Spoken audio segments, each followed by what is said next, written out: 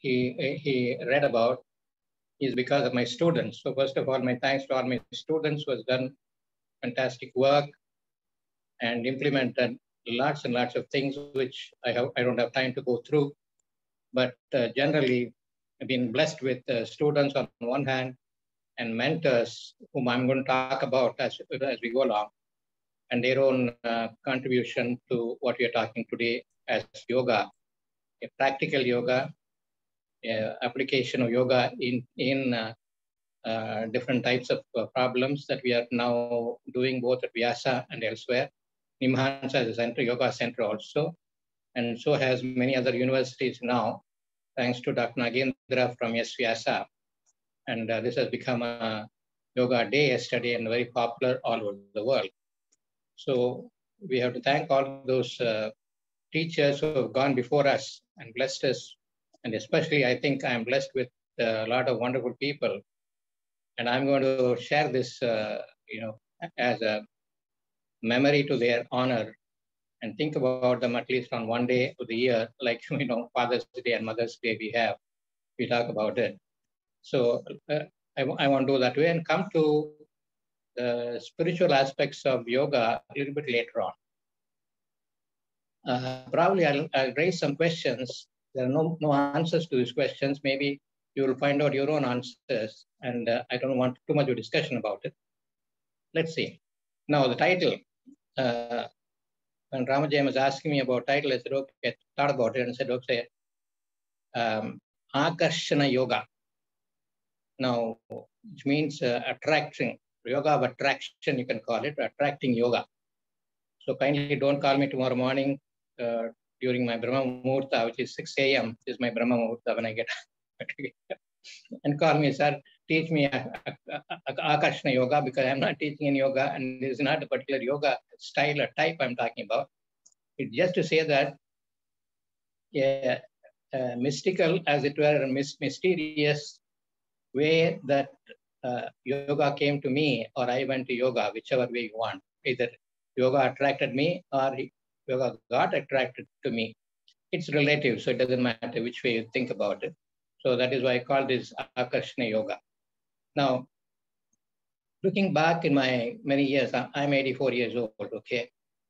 Started my career in IIT Madras, 1972, when I came back from Sweden. Took up a job as a professor of biomedical engineering. One of the wonderful things happened to me was that word got around. Dr. B. Ramamurthy, who was the director of neurosciences, neurosurgery, and neurology, and head of the department there in Madras Medical College. This was previous to Apollo effect, as we can call it. Before Apollo had come into the scene of medical care in India, the best doctors were serving in general hospitals. So I knew many of them because I was trying to get projects through them and with them, and cater to their needs in the biomedical engineering field, interacting with medical doctors. And Dr. Ramamurthy was one very busy man. So he called me one day and said, you want to meet me? And I went and met him. Even meeting him is a fantastic thing. But anyway, I don't want to tell you what happened at the point of meeting. But then he said, he talked to me and said various things. He was very interested in yoga and meditation, which I had no clue about at that time. I said, we have to do something about it. And anyway, before that, he said, look, Srinivasan, look at it. He's a tall man, very good looking man, and look, in his probably 50s, mid 50s at that time. Srinivasan, look at these hands, he said. I said, yes, sir. See, I have done everything with my hands. Now I want machines to help me. Without machines, I can't go further. And then he gave us a couple of machines, simple things to build to start with. I believe he was testing us how good we can be. And IIT had no problem in solving some of his problems in mechanical ways of looking at, at what centers in the brain he is doing as he was doing operation on surgical operations on patients. And then he told me I have to work on meditation and find out what's happening during meditation. At that time, very little medication research was done. The only papers were maybe 2 papers from AIIMS in New Delhi by Baldev Singh and his group, Chinna Baldev Singh and his group. And I believe that work was done in Dr. Desi Raju's laboratory at AIIMS at that time. He was at that time. Later on, he moved to NIMHANS, Dr. T. Desi Raju, a great name in electrophysiology, especially related to the brain. So I didn't know quite what to do about it. I said, okay, sir, let me think about it and come back to you.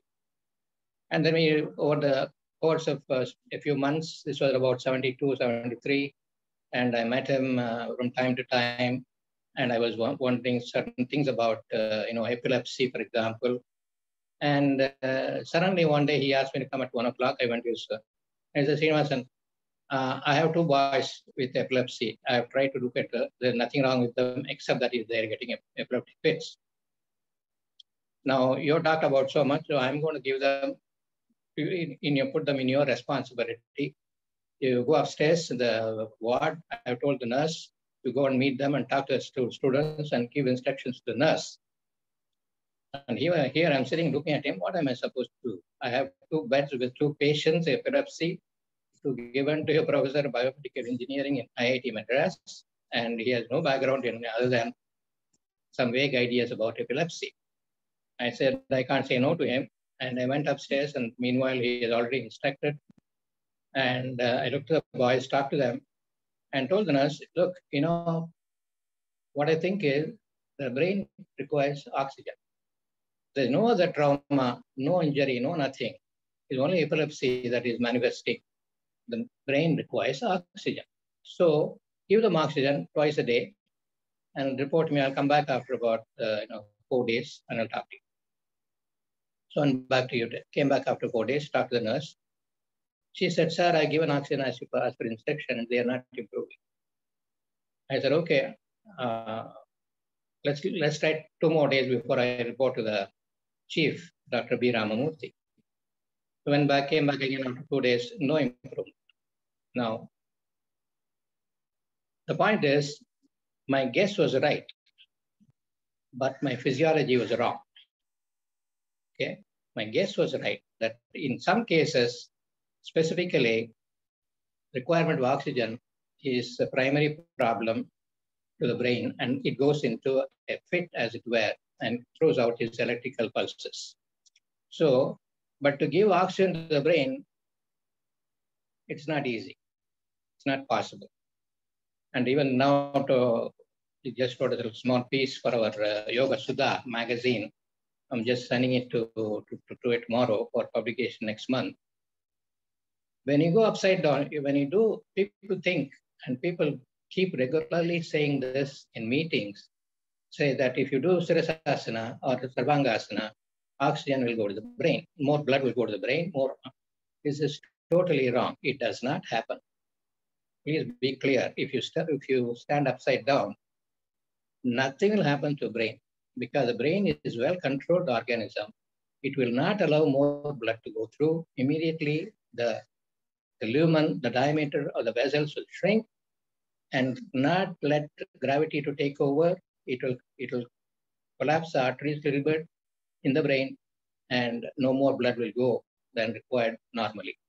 So that is not the way of increasing blood flow to the brain. So my physiology was wrong. Now let me tell briefly, let me answer the question. So what is the right physiology? Now, if you give carbon dioxide to the brain, then more oxygen will go to the brain. Okay. We have to be very careful about this. If you give carbon dioxide to the brain, somehow, then oxygen will rush into the brain because it does not. Brain is very sensitive to carbon dioxide, and even a whiff of little one inhalation of carbon dioxide will change completely the brain blood flow. Now, we can't be carrying carbon dioxide cylinders and giving to patients, and how much to give is very difficult. And what I would suggest is, I'm not going to tell you details because this must be done in a good clinic with a little bit of control. So, but basically, if you do antarkumbhaka of any type. That is, if you breathe in, hold the breath for 30 seconds, 20 to 30, I would put 30 seconds. And then start breathing again. What happens is carbon dioxide starts accumulating in the blood because the cells are breathing, you are not breathing. The cells inside the body, all the trillion cells are breathing, giving out a little bit of carbon dioxide.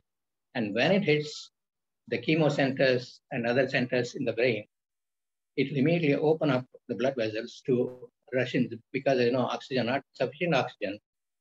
It increases the blood flow to the brain.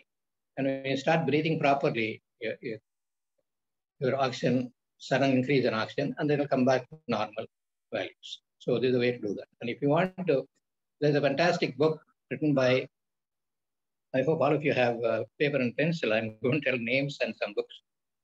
Written by Dr. Doman, D-O-M-A-N. Doman, D-O-M-A-N. He was a psychologist working with a neurophysician in New York, neurosurgery. And they came upon the fact that this is what I learned. This physiology I learned after about 35 years. Suddenly came across a book. And fortunately, this book is available in India now. I think maybe Amazon.com will get you. It's a long title, says something like, what if your child has ADD, ADHD, blah, blah, blah, blah. Okay.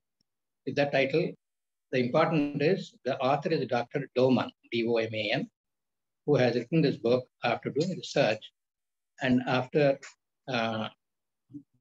finding out ways of increasing blood flow in children. When talking about 2-year-old, 1-year-old, they're not going to hold breath, they're not do kumbhaka, etc. And he describes how to do it. And as I said, I'm not going to do it. And kindly refer to the book. If you want more details, you can call me or send me an email, tmsrini@gmail.com, tmsrini@gmail, okay? I'll give you specifically. Anyway, and they set up a fantastic center in Philadelphia, which I went and visited, that how they really bring forward these brain-affected congenital kids back to almost normalcy upon those children who come with poor vision. They are able to see properly, poor hearing, poor touch, whatever the sensation may be. And then putting them back through certain procedures and then bringing them back to normal, almost normal conditions. So it's really fantastic work they're doing. They've been doing last 30, 40 years. I had a privilege of meeting some of them and talking to them. Anyway, so I went to the next, what happened now? As I said, at the point of looking at those two boys with epilepsy, my guess was right. My physiology, I didn't know the physiology, it was wrong. It took me quite a few decades to find out the physiology of breathing and holding breath. I went back to Dr. Ramamurthy, told him, look, I'm not able to help them. He said, okay, forget it. I'll take care. Then he said, what happened to about meditation? Now, he had a unusual, his brain is unusual because he was working on brains. So he said to him, I said, no, what we should do? Sir, tell me, what can I do? We should have a feedback system. What you do is, you look at the brain of a meditating subject or a long-term meditator, and we know there are some changes. You take that brain wave and feed it on the normal people, so they also become great meditators. So do a feedback system, he said. That kept me going for about maybe a year or so. How can I do this? Then we came upon a system where we can take the brainwave and manage it properly, amplify it, etc. That keep the waveforms together, like brain waveforms. If you want, you can take out alpha, beta, theta, delta, etc. And then give it to, I'm just saying vaguely, give it to a normal person and see how his brainwave changes. Now, how do we give this waveform? We can give it auditory means or through visual means. Now, we went by visual means because it's easier to understand what's happening. Auditory is a little bit more complicated. So, in the visual means, let's say I'm the subject who is receiving this information. So, I take from the meditator and filter out alpha, because at that time we were only looking at alpha waves as a predominant waveform, 8 to 14 hertz coming through, filter it out and give it as a flashing light in my visual field. Now, again, we tried about 3 or 4 different people and 3 or 4 subjects receiving the signal. It doesn't seem to do anything. It doesn't really, in other words, somebody's brainwave does not make my brainwave change. If at all, if I'm careless, I can even induce photic epilepsy in patients. So we were careful, but we know it is an IIT, we don't have means of doing something a person gets into photic epilepsy. So I didn't want to pursue that. So I see, and then we went on to another type of feedback system. That is, I am the subject, I take my brainwave, amplify it, filter it, take the alphas out, and feed back to myself. Self feedback system. If you do that, then with proper phase of the alpha waves, suddenly you see in one phase it'll lock up and huge alpha waves will start coming. So that we provided. And then I told Dr. B. Ramamurthy, and he used it in his clinic for those who know boys and girls who had, young people who have difficulties in concentration, etc. Maybe this is an aid to them. As well as people with epilepsy, we were able to give some and see there is some modification in their brain waves. So thanks to B. Ramamurthy, several things like this happen. Also, one more thing happened. One day he called me and said, Srinivasan, tomorrow I'm seeing you tomorrow, right? I said, what, sir? No, you're coming to the interview in governor's place next year, 6 or 8, there's governor's place. Come for interview at 9 o'clock. For what? I asked him. We are starting a new institution in yoga research in Tirupati.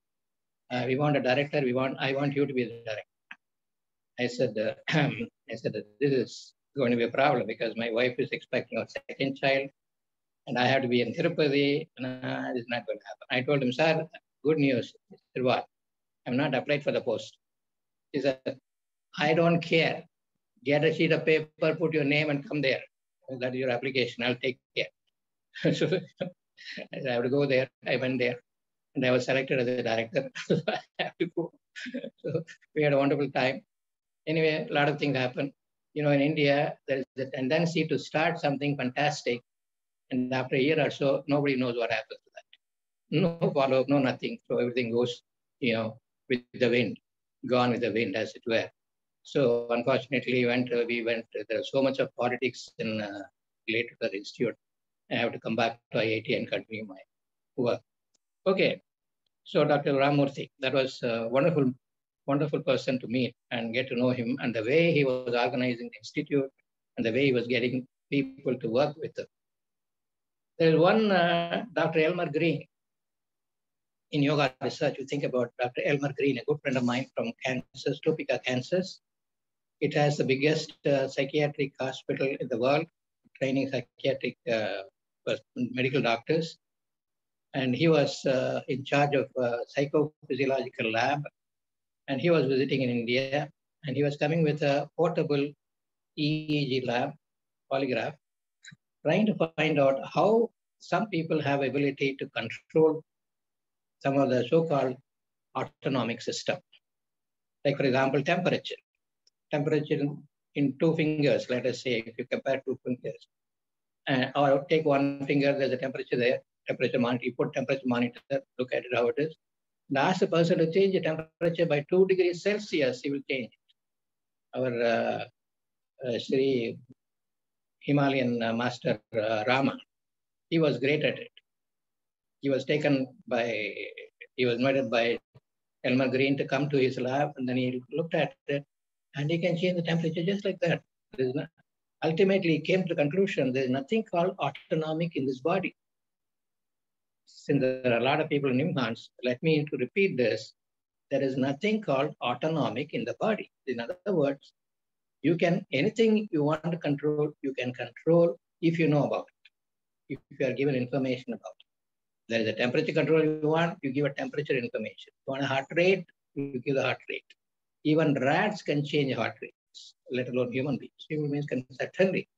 So if anybody has a cardiac abnormality, beating, etc., they can simply relax and think about it and reduce heart rate. So the heart rate variability is higher. Okay, I don't want to confuse.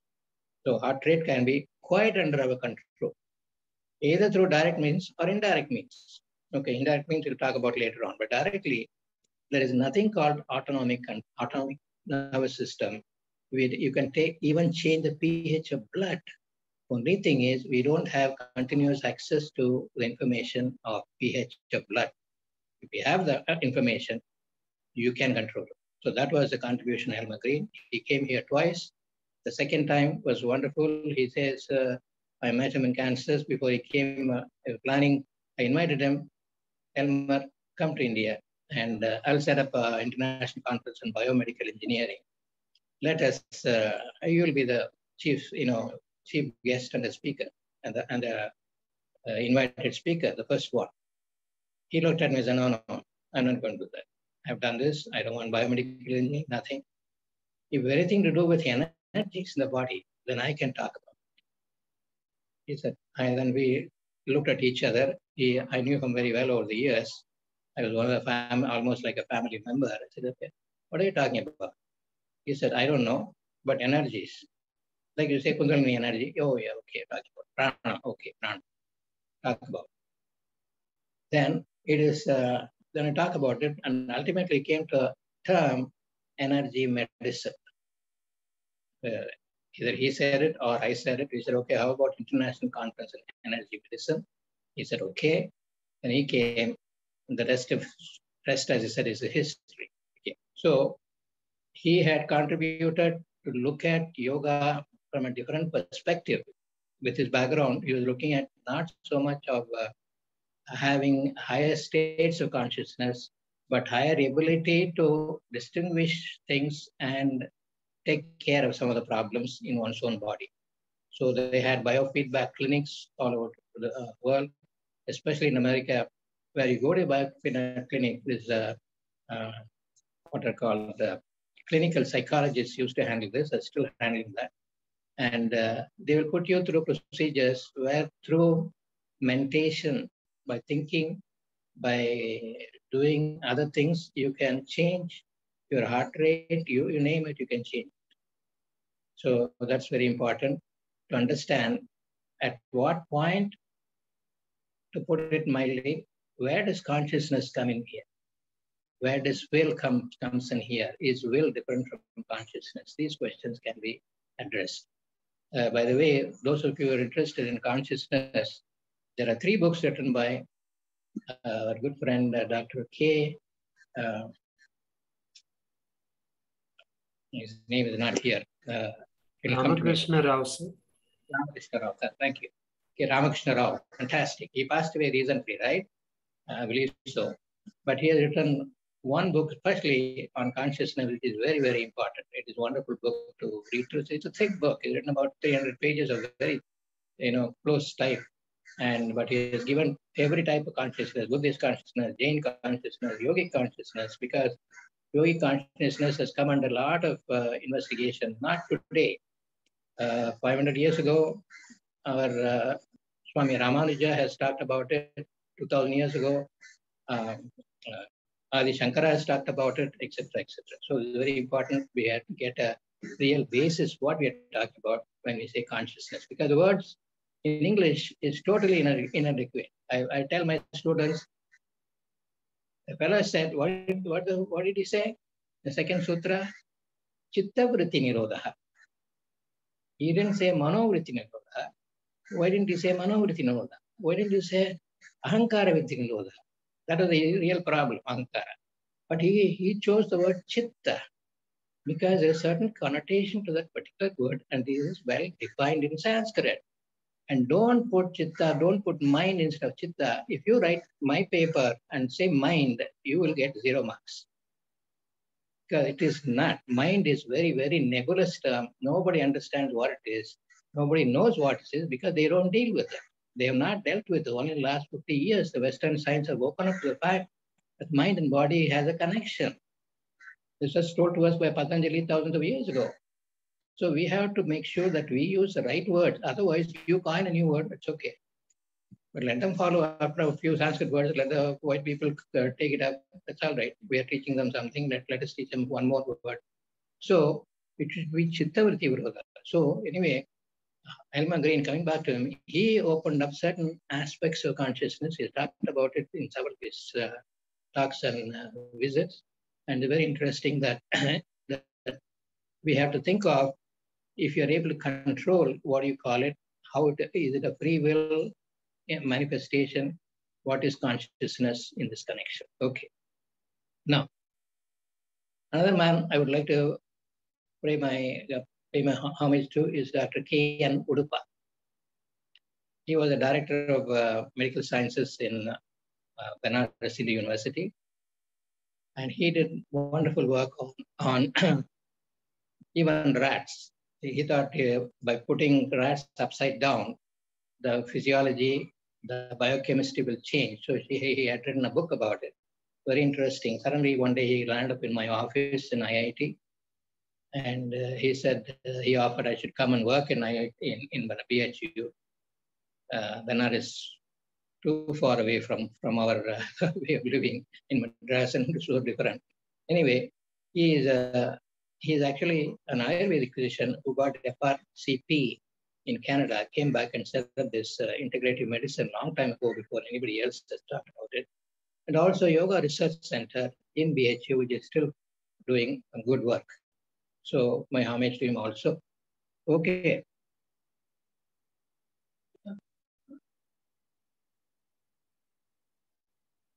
So far, actual exposure to yoga came only when I started about a couple of things. One is when I came back from US 2002, I was sitting in my home one day and suddenly it was past 5 o'clock and I was alone at home. Suddenly the landline rings. There is no cell phone at that time. Landline rings, and picked it up and said, "Is that Srinivasan?" I said, "Yes." "What are you doing?" That's a mystery question. I don't know what I'm doing. I'm doing nothing especially. And he said, "Why don't you come and visit us and help us out?" This was Dr. Nagendra from S. Vyasa. And I recognized ultimately his voice. I said, "Yes, sir, what do you want?" They said, "Come over, come on, let's see what you can do." And I went over. And, things turned one to another. Started teaching there in S. Vyasa. Once a month, I used to go there and talk to students, and then PhD guidance, etc. came. And very importantly, I want to say that now the West has not defined life properly. We always think I'm hitting West. Certain deficiencies in Western thinking. We should not fall prey to that. The West has not defined what life is. Okay? They don't know what life is. That's okay, because they don't want to accept so. If you look at it, the psyche, whole definition of psyche, if you go to 1920s dictionary, psyche is translated as soul. Now, this is far too uncomfortable for medical professionals, and they take it out and say psyche means mind. And what is mind? We don't know. Never mind. So soul, if you don't bring it in, like in Ayurveda, there is no definition of life. Ayurvedic definition, based on, as one of the components, this soul should be activated in enlivening this body. They've not done this. Now, death is very important because it's a legal consequence. You can't suddenly say a person is dead and he wakes up. But lo and behold, this has been happening over and over again. In the medical colleges, in medical institutions, with the death being defined as it is and accepted in a legal framework, still people get up and walk away. So this means, as I was telling one of my friends in the West, to say, this means your definition of death is wrong, right? It's not correct. That is why you say the person is dead, in spite of which the person comes back to life and walks away. There are numerous examples in the in the medical institutions where this is happening. If you have any doubts, go to the journal called Near-Death Experiences, Near-Death Studies. Journal has been running for 20 years, collecting all this data and putting together and see when exactly death happens, they do not know. Now, we may be a little better, but not very much. We will say, any language, in an Indian language, will say, prana hoit in Kannada, prana hoit in Tamil. Prana poichindu. But what you're doing is now, you're saying prana is gone. So he's dead. Now, what is prana? Again, is the relation to consciousness since you're working in consciousness area. Now, prana may or may not be consciousness. It may not be measurable. We do not know. But now there are instruments, at least one instrument I know of, to talk about that now, which seems to relate to electron flow. Now, this is a very, very important concept to think about. That is electrons. I'm saying is why I'm saying this has a bearing on health and yogic practices, because where there is lack of prana, there is a problem. You have to send prana at that point through some means, either through asana practice, pranayama, or Ayurvedic practice, or Kundalini practice, whatever you have. So that is the idea. So there is a connection. I'm not talking totally unconnected things. So, but this is very important, I think, is to see what exactly has prana to do with physical body. Is it physical? Can I measure it? If it is physical, I should be able to measure it. When not physical, I must have some ways of doing it, like, changes in some other parameters related to prana. Now, one important thing came through the work of Sándor Görgey. Sándor Görgey is a Nobel laureate from Hungary, who had written a small book called The Question of Cancer, I think it is, a little booklet. And he says there that lack of ability to give out electrons is death. Lack of electrons is death in a cell. If you are not able to see electrons, moving electrons through the mouth or so, then you can declare that cell is dead. Now, this is very, very important concept. We need to pursue this, because now there's an instrument we can tell you how electrons are behaving inside the body. And these are acupuncture-based instruments. The one I'm talking about is called the Kirlian photography-based system, which is also called GDV, gas discharge visualization. Gas discharge visualization. What it does is the following. It's a Russian innovation. You put your finger, a finger pad on a glass plate like that, in an enclosed, so that light, external light doesn't affect it. And you put a high voltage between the finger and underneath the glass plate, and it draws electrons out of the finger. Okay. And this finger pad, as per Korean acupuncture, has representation along the sector. There are about 4 or 5 sectors in each finger pad, and each one representing a major organ through the acupuncture system. In other words, when you draw from a particular sector, you know if the kidney is okay, or the liver is okay, or the heart meridian is okay, etc., etc. Okay, so you are able to draw. Now, this has been used. We have done a lot of work in this area at Vyasa. About half a dozen PhD students who work with me over the last 7-8 years, and they came out actually at one point, maybe 3 years back. We were the largest producer of paper in this area, technical papers, publishing papers. So not even the manufacturer or the inventor of this device, Dr. Korotkov. Okay, now, most interesting, they did work on 3 types of people. One, natural death due to old age in a hospital. Second, accidental death in an accident. Third, suicide. And what they did was the following. They take this instrument, they keep the instrument, or take it. And as the process of death sets in, they look at what is coming out of the finger pads. You can do it for all 10 fingers at the same time in a more sophisticated device, or one at a time, whichever. So they did this for three conditions I mentioned: normal death, suicide, and accident.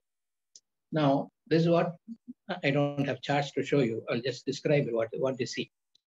In a normal death, power cut. Anyway, we can survive. In a normal death, for 3 to 4 hours, see, normally what happens with a normal person, like you take you or me now, alive, normal, the electron availability will go up and down, up and down. This is the way a dynamics of a living system. A living system is dynamic. Like, for example, your heart rate is never constant. If you have a constant heart rate, you better see a doctor immediately. The heart rate will be going up and down a little bit. As you breathe in and out, it is slowly going up and down. When you go up the stairs, it will go up. When you are sleeping, go down. So there is a dynamism in every parameter within the body. Electron flow also coming out of the fingers will go up and down slowly. But as a normal death comes through, this variation starts going down. Within about 3 hours, it will go down to almost zero, but not zero, because all systems will give electrons. So it will be constant, very, very low values. Whereas normal case, it's up and down, normal death. Now, in both in suicide and in accident death, it is fluctuating to start with. Then when the suicide sets in, effects of the fluctuations starts getting more extreme, goes up and down much more for up to 72 hours. And then it goes down to almost zero values. Again, repeat, normally it is fluctuating.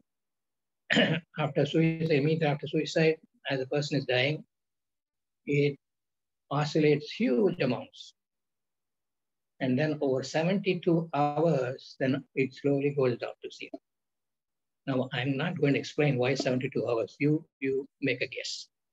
But the point is that electron availability seems to indicate the life processes. If that be the case, then we can say electrons are equivalent to prana at a macroscopic level. Even electrons are microscopic, but still it is macroscopic in comparison to prana. So there's an indication, availability of electrons could be an indication of the level of prana or availability of prana for normal health. So if we have instruments, we can pick out independently inside the body this electron availability. It'll be a fantastic way of looking at it. The health of every cell of the body can be found out. So this is coming from this Nobel laureate. It is really wonderful that we can at least define now what is life and maybe what is death based on electron availability. And this we have to look into more carefully. Okay, now I don't know what else to say. Let me come back to yoga per se. You know, this is Ashtanga yoga we're talking about, Patanjali's Raja Yoga. Yama and Niyama are the most important first steps in yoga. Yama kinds of ahimsa, satya, aseya, brahmacharya, aparigraha. Niyama, saucha, santushta, tapas, swadhyaya, isvara pranidhana. Okay. Now the question arises, these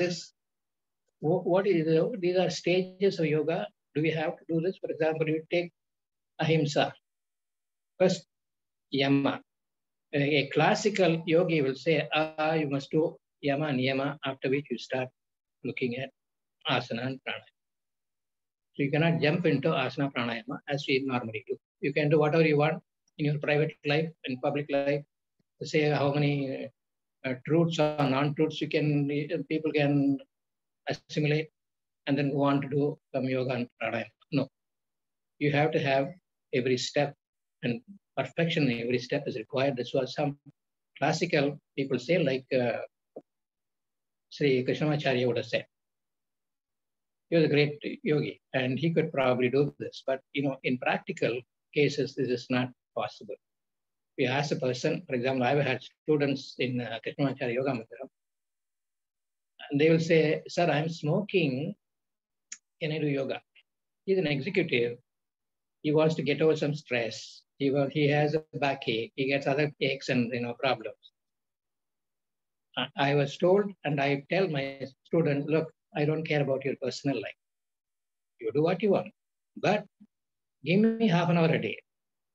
Do this, what I'm telling you, half an hour a day, preferably in the morning at this point of time. Okay?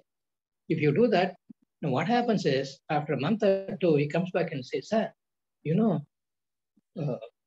I've stopped smoking. Is it because of yoga? I don't tell them because of yoga, because it needs immediately, my left brain will tell, no, we have to control studies. We have to have 300 people on this side, 200 people on this side, and we have to combine them this way, etc. So as far as he's concerned, it is because of yoga maybe. But he'll tell him, okay, it's a good thing happened to you. Please continue doing yoga. Let us see what happens. So in other words, whatever in this Ashtanga somebody is doing, there is a so-called what I call bleeding effect. It bleeds into other areas also, because body is not independently suspended from the mind, from the other ankara, whatever you call it, buddhi, ankara, manas, all this is interrelated. So when you start doing one, it will get slowly affecting others also. Ultimately, you become as though you are practicing yoga for a long time. And I had a very interesting case, interesting observation from one of our German friends. He's a director of Holistic Laboratory in Germany. He comes to us during conferences. Like 2 weeks ago, there was a conference in Vyasa. And he was saying they had patients coming in, and some of them who are willing to do yoga, they teach them yoga. Otherwise, others, they say, no, we are not interested in yoga. Then they do something else, physiotherapy. Now, he found out that those who say yes to yoga, they say, okay, let me try yoga. Their normal brain waves are different from those who say don't want to do yoga. Okay, let me repeat. People are coming to the clinic every day and they ask the question, this can be resolved with yoga. Do you want to try yoga? Some people say, yes, we'll try yoga. Some people say, no, I don't want yoga. Give me something else. Whatever the reasons. Those who say yes have a different brainwave patterns emerging as compared to those who say no. So this is very interesting. Otherwise, those who are already, okay, how can this happen? This is what I call pre-genetics. Now everybody is talking about genetics and epigenetics, and nobody is talking about pre-genetics. Now, what is pre-genetics? Let us see what is genetics. You know what genetics is. I don't want to say anything about it because people are better informed about it sitting there. I don't want to confuse myself. So genetics, you know what it is. So that determines the color of my eyes, maybe color of my tilakam, whatever it is, what I choose. Epigenetics is the environmental influence so that expression of genetics can be changed. In other words, you have an environment working through you, and it'll change the expression. It will not change the genetic material, but it'll change the expression of genetics. So that, like for example, what's it called? A man who is drinking, his son or daughter may not drink because she has decided this is not the right way to go. And some epigenetics factors have come so that his the genetic trait can be stopped at that point. Now, this is not enough. This does not explain everything. No, I propose there's something called pre-genetics. Actually, in let's say in actual terms, pre-genetics would imply vasanas. Vasana is what you come with. Neither your parents gave it to you, you have given it to yourself over many, many births. And that has come out as a very deep trait in you through your genetic also involved in this. So unless you control vasanas, some of this will not come through. So you have to take into asana how the personality traits are there. Maybe these people with different brain waves have different vasanas. They've done something in the previous life because, remember, Arjuna asked this question to Krishna. Say, if I'm doing yoga and do not achieve perfection, who achieves perfection anyway? So he's asking all our questions. So if we do not achieve perfection, would I have problems? Would I fail? Will I go to, hell, so to say? No, don't worry about it. If you're taken one step in yoga, next time you will start taking the second step, not the first step. Yogo Brushto Avijayate. You continue your journey. You don't suddenly, that doesn't stop there.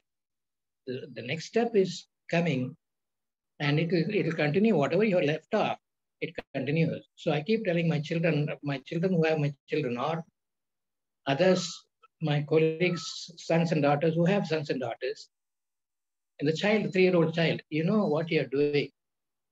Kindly don't push your ideas into them. They have to find out themselves. You tell them, you put them the right path, you advise them. But you know what they should do? They should remember what they have done before and then continue it. They may not remember in actual fact, but whatever they continue. Otherwise, how can suddenly a 3-year-old son or a grandson or granddaughter suddenly start singing fantastic? Where does it come from? You should let them do that. Let them, okay, it is going to be, that is a profession like that should be approached. So we have to remind them what they were before and not teach them what is to be taught, to be learned formally or informally. But anyway, so coming back, yama niyama, asana pranayama. We have to see why he said asana pranayama. Do I have to asana first and then pranayama later? And dharana and then the dhyana and samadhi? Is that the sequence we have to go through?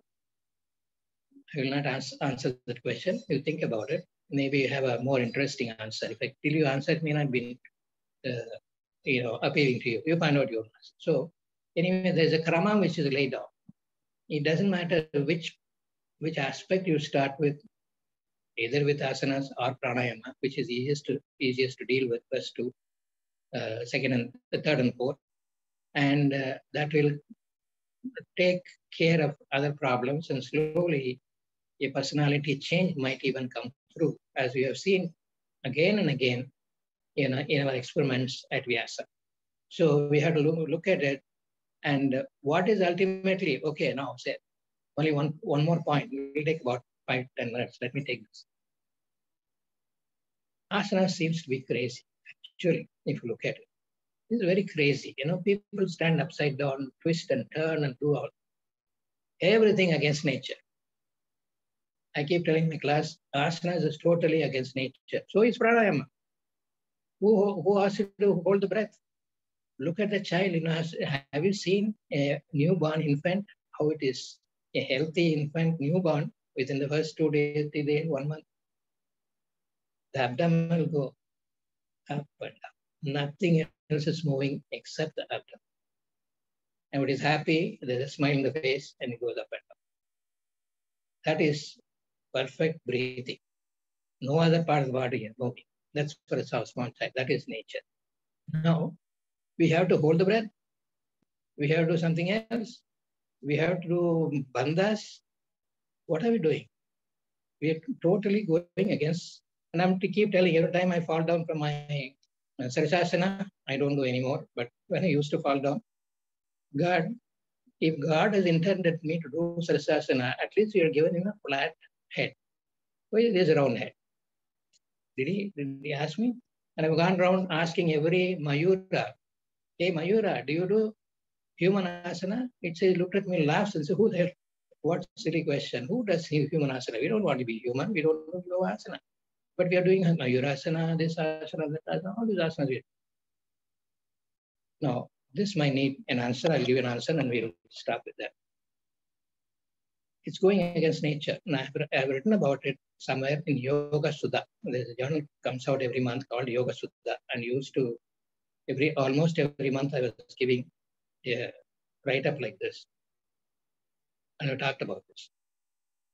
We are not going against nature, but we want to go beyond nature.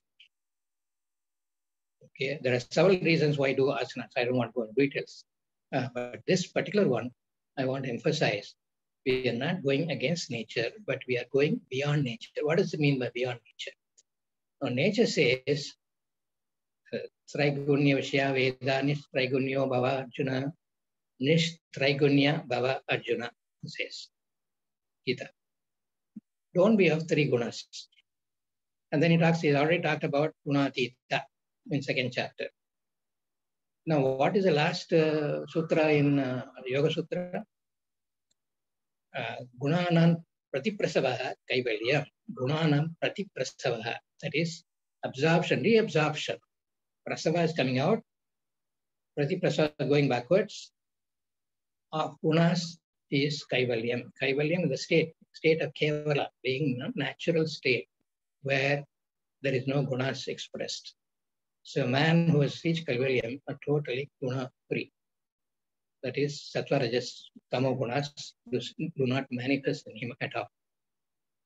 So this is the purpose of doing yoga. Ultimately, to go beyond gunas, to go to that spiritual level where sarvatra samadarshina, everything is the same. There is no difference between one another because the same thing is which is in me, in you, in everything else, also in every flower, every seed, everywhere in nature. So that is, if you want to call it Brahman or whatever it is. So this is ultimate level where we see everything with the same eye, without passion, but with compassion. Thank you.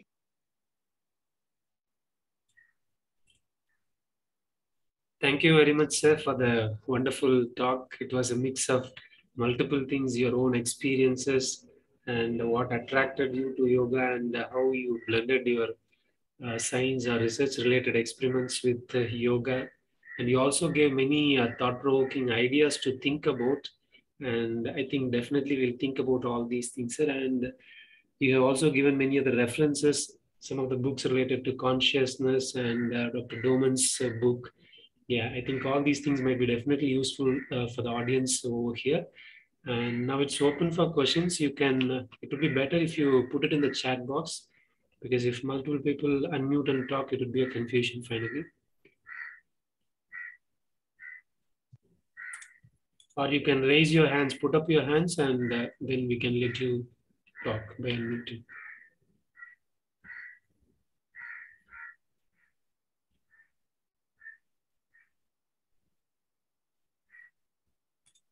Okay, let me only ask the question, start with. Yes, sir, as you rightly said, this yama and niyama, which is something very basic and foundation. But what is very obvious is, it's very easy to start with asanas and pranayamas. Yes, somehow definitely all of us have some aspects of yama and niyama, because of which we of course live. But how to integrate that for this current generation who don't even anyway think about all these things? It's very tough for them, they feel basically. Can you just give some suggestions in what way we can easily integrate so that it's easily appealing for the younger generations, especially yamas and niyamas? Actually, I've not gone through this overall here. There are supposed to be a couple of one Chinese student from China. She said she'll join us. I'm not sure they joined. Anyway, she did work on yama and niyama with raw college students.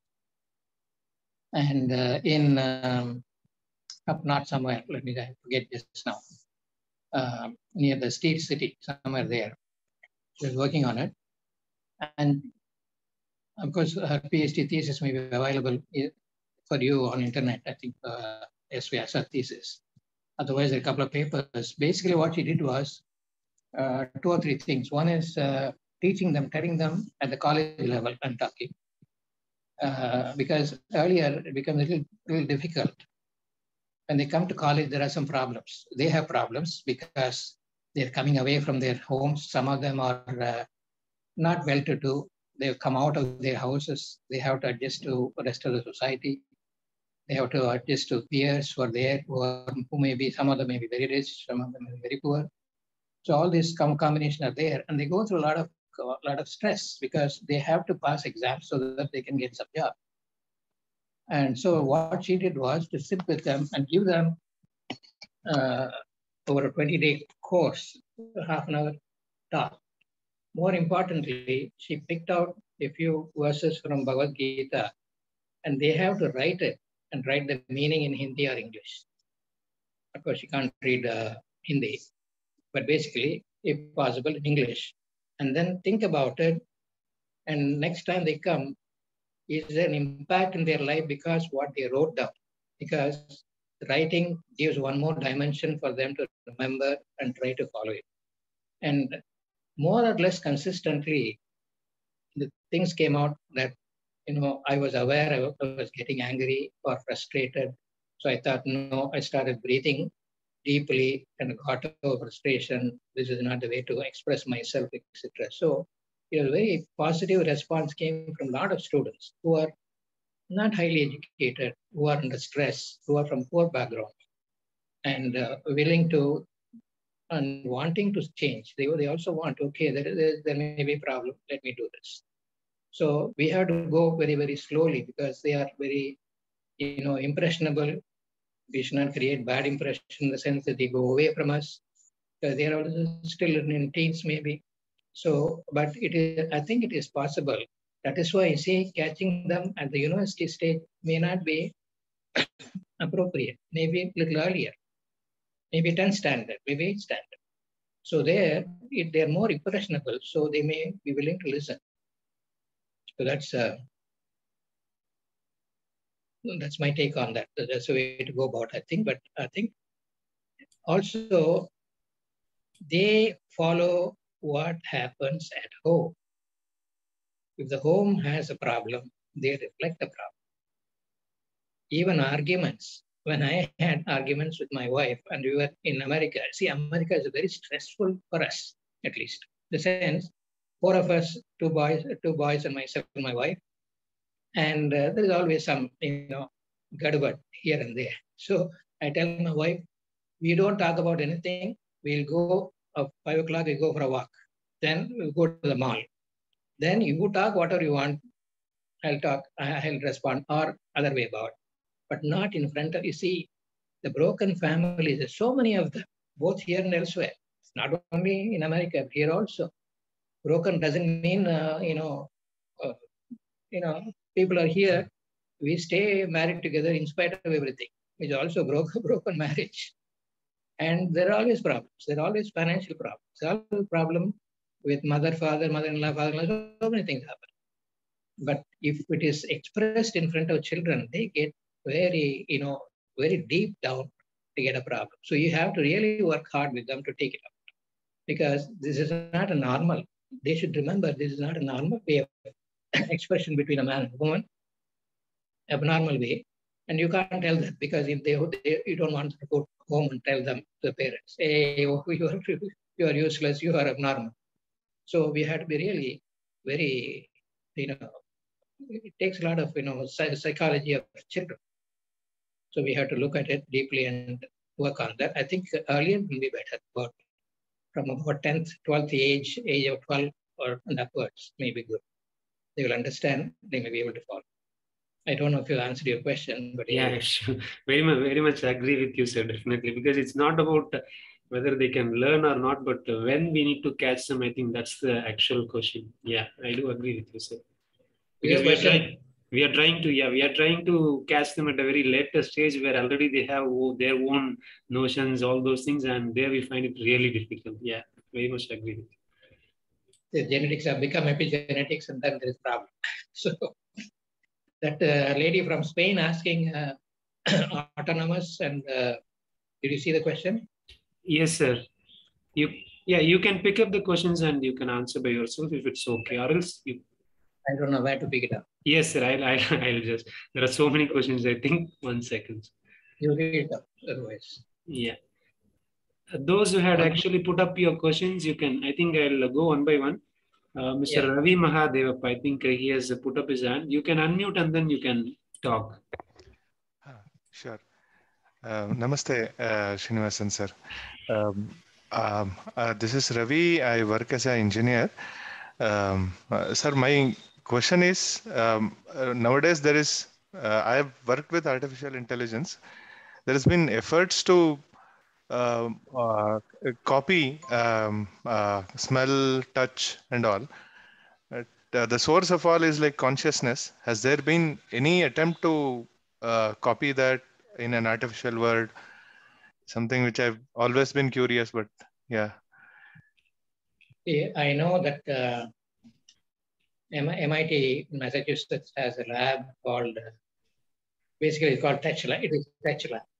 That is, they give a sense of touch to certain things. So like, for example, you are cutting a cadaver. Now, cadavers are not available these days for doctors. So it's an artificial system.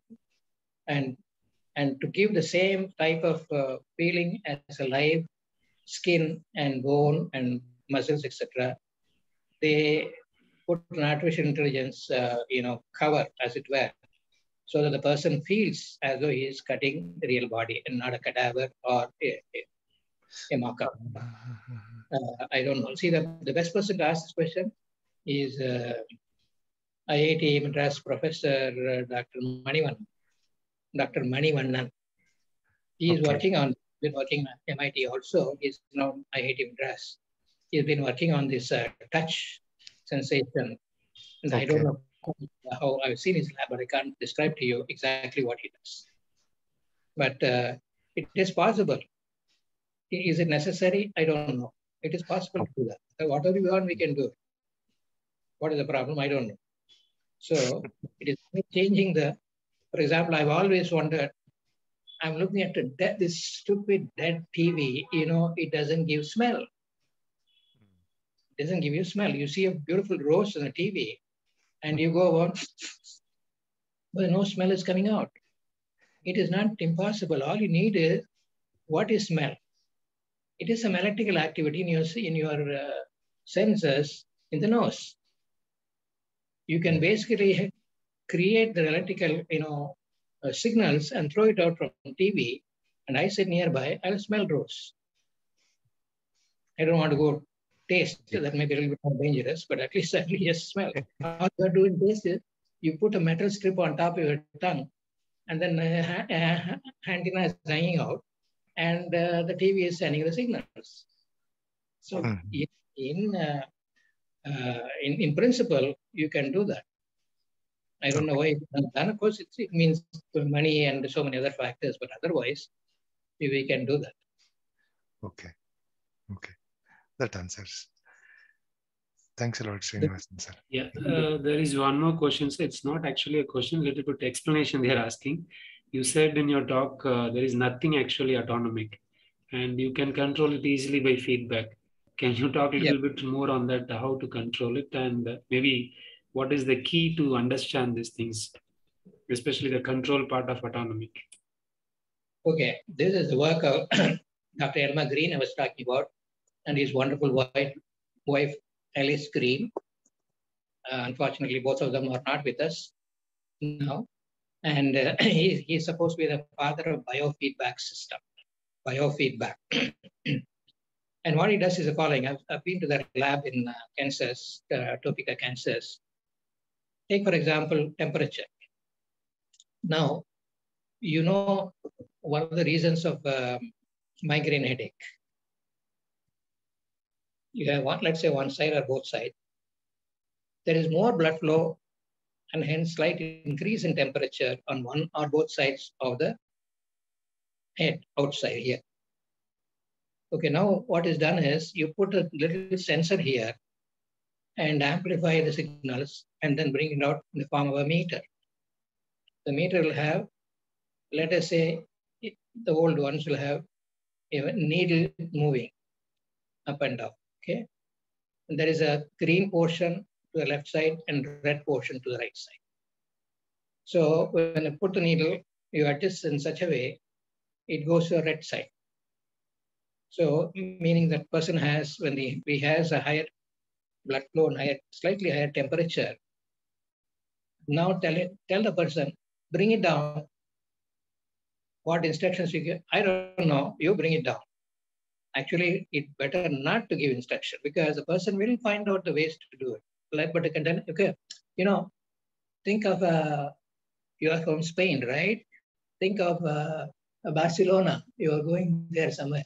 I'm talking to the Spanish lady who asked the question. Barcelona. And yeah, you know that playa? Yeah, I know the playa. Okay, you're walking nicely one evening, gentle breeze, a lot of people around talking Spanish, and you like the whole atmosphere. It's beautiful. And relax in this and go deep into it. Relax fully to see what's happening. And as she does it, the temperature starts falling, goes down to the green area. Now, in the process, the headache goes away. So this is a very simple method. But anything else, heart rate can be controlled. You can control heart rate. And not you, any animal. They have done the experiments with rats first, not on humans. Not he didn't do it. Way back in time, 1930s or 40s, somebody did it in America, where rats can change their heart rate. Not by, see, you can change your heart rate by holding your breath. No, they don't do it. Directly they do it. So there are other ways of doing it, but they don't know about it. So you can train a rat. Okay, rat has a high heart rate, right? 300 or something. Let's say it goes down by 10%. I give a pellet of food. Within half an hour, 1 hour, it will find out if somehow it reduces heart rate by so much. It doesn't know percentage, etc. But if you reduce heart rate, something happens, it gets a pellet of food. And then again something happens, and then you get in the habit, it will reduce the heart rate, go to pellet of food, take it and come back. And another set of rats, you train them to increase the heart rate to get the food, and they will do it also over a short period within a day or two. So everybody has an ability. Only thing is we don't know how to present some information. As I said, for example, take brainwaves. It can be changed. Then what is the consequence of it? It's even more interesting because once I change the brainwaves, then my personality is going to change, my everything is going to change because you're talking about the brain. Now, I don't know how much work has gone on in that direction. Maybe that is one of the projects we can take up and see what happens. If I change my brainwaves, for example, I had I didn't tell you, I was a director of Yoga Research Institute in Tirupati for a year. And we had a yogi who comes inside and he says, sir, I can change my brainwaves. I say, this fellow is, I can't fully trust him. I said, okay, wire him up. We had the EEG machine, wire him up. And sure enough, he doesn't know alpha, beta, theta, delta, but whatever waveform you want, you tell 1, 2, 3, 4. You say, okay, 1, 3, 4, 2, 1. I go like this. Within a few seconds, that waveform will come. So identify 1, 2, and 3, and 4, and tell him this is 1, this is 2, 3, 4. He identifies us as okay. Okay, 4. And you know what happened? Actually, National Geographic Institute, National Geographic, their team came and Dr. Ramurthy said, take them and wire up that man and tell them how they can change the brainwaves. So I took the team. I'm talking about 1977 or so, where we didn't have video cameras of the sophistication we have. They have still cameras, those are rolling cameras, which means it'll make a lot of noise. And he was inside that little air-conditioned room. The man was, the yogi was wired up, and the camera was running, making a lot of noise inside the room. And he was still, I was sitting next to him and said, 1, 4, 3, 1, 2, 4. You say whatever you want. It will come within 15 seconds, that waveform will come. So they will totally control. Now, I think we can also control if you are given the chance to do that. So there is no autonomic at all in the body. That's my belief. We have not proved every one of them, of course. As I said, the pH of blood may be changed. Heart rate variability can be changed. Do you understand what I'm saying? Heart rate variability can be changed. Anybody wants to explain? Ramajayam, you want to explain that? Yeah, I think Dr. Ravindra would be the better person. He's basically with. No, listen to me again. Heart rate variability can be changed. Yeah. Explain. Because others may not know. Because I said, heart rate changes, right? As you inhale and exhale, a slight difference in heart rate. It will go up a little bit, go down. When there's a pressure on the heart, as you inhale, it will go down. Heart rate will go down. And then it is slightly more, about 1%, 2% changes. You can't look at your pulse and say that is very difficult, but you can, with an instrument, you can easily see it. Now that variation is a healthy heart. I know my heart does not vary like that. It is not a healthy heart. But the good point is this has been like this for 30 years, so I'm not bothered about it. Having a bad heart. So if you don't want, as I said, if you don't want a heart attack, open up your heart. It is closing. Start loving everybody, including your sister who's looking at me. So start, open up your heart. Then, anyway, heart rate variability. The variability can be changed. And there are feedback systems. Actually, we wired up a feedback system, heart rate variability feedback. Anyway, we didn't do any work on it. We had an instrument at one point of time. Okay. So in effect, yes, anything can be changed within the heart. So for convenience sake, not to confuse the medical doctors, sorry, Ramajayam, not to confuse medical doctors, we still call it autonomic system. That's all, but it's not correct. The same thing with the homeostasis. It is a wrong terminology that we have been using forever. Even now we use it because nothing is static in your system. Homeostasis is a misnomer. It is not correct. But, it's all right. With understanding of its, the way it is used, that's okay. Okay. Anything else? Thank you for that wonderful explanation, sir. Anybody else? Any questions? Yeah. I think it's all more of a comment. Maybe I will ask one more question, last question, if nobody is willing to ask. I think, one thing which we very commonly see these days is we are very much obsessed with science, even people who are into yoga. I don't know. Which one? We are very much very much obsessed with the science. Even people who are into yoga. So, say for example, now everyone wants to have a PhD in yoga. Everyone wants to do some research with yoga. Yes, I think it has its own reason also.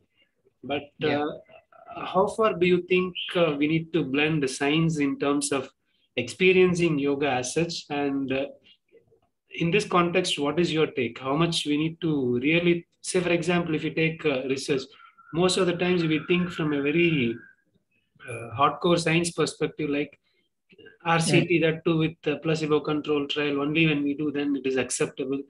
But we very well know at the beginning itself, it's not possible to even run a placebo control trial with whether yogasana or meditation, whatever it is. But still we are forced to do certain things. So in this context, how much really we need to be scientific and how much we really need to use just only common sense and experience yoga and move on? See, now let me totally generalize your question. Okay, and say, okay, let me put a question in a totally different, the same question, I'll blow it up and see what is ultimately. You're asking question, can we measure Brahman? Can we measure Brahman? That's the ultimate, right? Now, my answer is no. Science will fail. Why? Because at least we know the extreme. Let us look at the extremes and then we can go little one way or other. Science measures only changes. Science cannot measure that which is changeless. In other words, you know why I have two fingers? Because they're different. Why I see you? Because you're different from your background. If you totally merge into my background, I can see nothing. like, if you're in a water, in a bathtub, and you have a temperature of water same as atmosphere, when you get in the water tub, you feel nothing because the temperature is the same.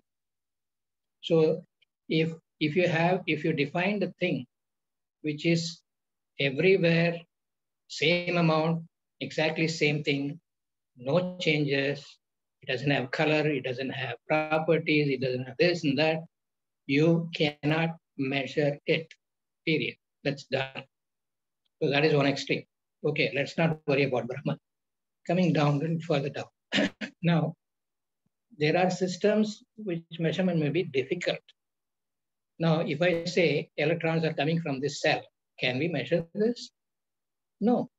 See, I have argued that you people say, see, the science is, what is science? Now, people, for example, many acharyas, and they say yoga is a science. You challenge them. If you say science, what do you mean by science? Now, I have written about it in my book, that model, etc. That book I have at length I've written about it. Science has, you must understand that science has certain assumptions. Science is not as though it is above all this, blah, blah, blah. No. If you ask, coming back to electrons, you ask, I asked one of the best scientists from India, physicist, sir, what is an electron? Srinivasan, will you keep quiet? His answer. Sir, what is mass? Srinivasan, please sit down. I know him very well. So, you know who it is? Professor E.C.G. Sudarshan, who passed away, unfortunately, a few years ago. And his wife was a very close friend of ours in our family friend. In other words, he said, and then, of course, he said that first, and then he laughed and said, I can't, you're asking a question I can't answer, right? Sit down. He said, and then we laughed. So even electrons, they cannot describe because they know what it is. But everything is based on electron. You are seeing me because of electrons. You are hearing me because of electrons. So we know how to manipulate electrons, but we know what it is. We do not know what it is. I know how to manipulate my teenage son, but I don't know who it is, right? Or at least same. So the same way, we do not know. Science has its limitations, but unfortunately, people think science is everything. Now, how do we quantify which is subjective? That is what the question might be. Also another question, where how subjectivity can be quantified. Psychological question is, they are gray area. I myself don't like it. It is sometimes okay, sometimes not okay. And also it is such variable. Yesterday, fortunately, I slept so well. So I am nice to all you guys. And my wife was very nice to me this morning. So I'm nice to you guys. So otherwise, if you had called me 2 days ago and asked me to give a talk, it would have been, you can go and say, it's a good talk, but he was not in a good mood. Something like that. So this is variable, highly variable. How do you try to see? At that particular point, you can say, okay, this is okay. So science can only be gray area when it comes to mind, chitta, ahankara, all this. It can be more specific when you're talking about, okay, I am stretching my muscle. How much stretch compared to some other condition, before and after kind of stuff. So unfortunately, people think science will answer all questions. Even great people, I don't want to name because it will trample somebody's toes. Great people have said science will become, and spirituality will combine. No, science and spirituality is not going to combine. Forget it. If Ramana Maharishi have said that, I would accept it. Nobody else can say that.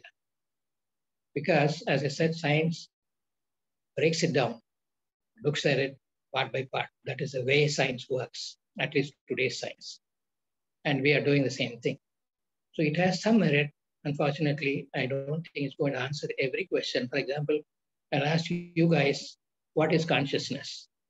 I'm not expecting an answer, but you have to answer it to yourself over the next few years. So it is very important. Where does it stop? Where does it personal? Is there a personal consciousness compared to universal consciousness? So this has to be, first of all, philosophically formulated. Secondly, made into a way that we can, give it out to people here.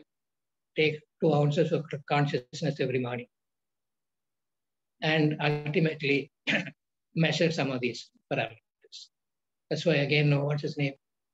Is it Jan Gorgi? I think it is Gorgi who talks about 4 levels of, I have in my book, I don't remember exactly, of research in medicine. Anyway, biochemical is the 3rd level. 4th level is the electronic level that they are not even talking about. That's what it says, and I think it is correct. Because the whole world, the physical world, is comprising of electronic variabilities. If an electron changes its position in an atom from one place to another, it becomes totally different. If the electron leaves that atom, goes somewhere else, atom takes some other characteristics. So unless you're able to tell, okay, this electron has gone away because I've done this pranayama, then it is good. Then we are not going to answer the ultimate question. But we don't have to worry about ultimate question another maybe 50 years or so. I'll be there somewhere looking at you guys. Okay. Thank you. Thank you. Thank you so much, sir. One little thing I should have included. My well-wishers and our well-wishers for the whole of yoga, Dr. T. Desiraju, who was with you guys in Imhas. And I had occasion to meet him several times. It was fantastic. He's a wonderful person, very approachable, very nice personality. And it happened that he was looking for his student's PhD. The student was doing PhD under him. He wanted the external examiner. He called me and I approved the thesis, of course, because it's a very good thesis, and went back. Forgot about it. And then he passed away. I was not in this country. I come back after another 4 or 5 years. I meet this student, and then the student tells me, see, I'm using the word student. You don't know still he or she. The student tells me, sir, do you remember me? I said, no, I don't think so. Maybe I've seen you. Sir, you are my external examiner, sir, for PhD thesis with Desiraju. Don't you remember? No, ma, I don't remember you. Is it Shirley? Shirley tell us, yes, who has done such remarkable work. Namaskara to her and to all the fraternity of yoga researchers who have done such great work in yoga. Thank you. Thank you. Thank you very much, sir, for sharing all those wonderful experiences and answering all of our questions as well. Again, we thank really from the bottom of our heart for sharing your ideas and concepts. And thanks once again for all of you. So just a few informations. You can join with the same link for tomorrow's session also. And the session recordings we will share with all of you. We'll keep you updated through mail. Yeah, I think Dr. Ravindra wants to tell a few things. It was a wonderful and it was a nice experience to listen to you, sir. So a lot of insights. So with your deep experience, and so we thank you very much for all your insights and time that you have given to us. Thank you, sir. Thank you very much. Thanks once again. We'll see you tomorrow. Thank you.